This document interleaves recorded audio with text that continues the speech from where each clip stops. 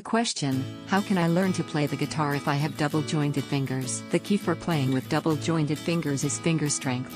You need the strength to be able to keep them round to avoid locking them in a straightened position. In case you need to have them straight for certain chords, you need the strength to keep them from collapsing. Control the straightening of your finger as much as possible. One simple exercise I teach to young children is lightly tapping each of their fingers against the thumb. The fingers and thumb must be kept round, and the tips must push against each other.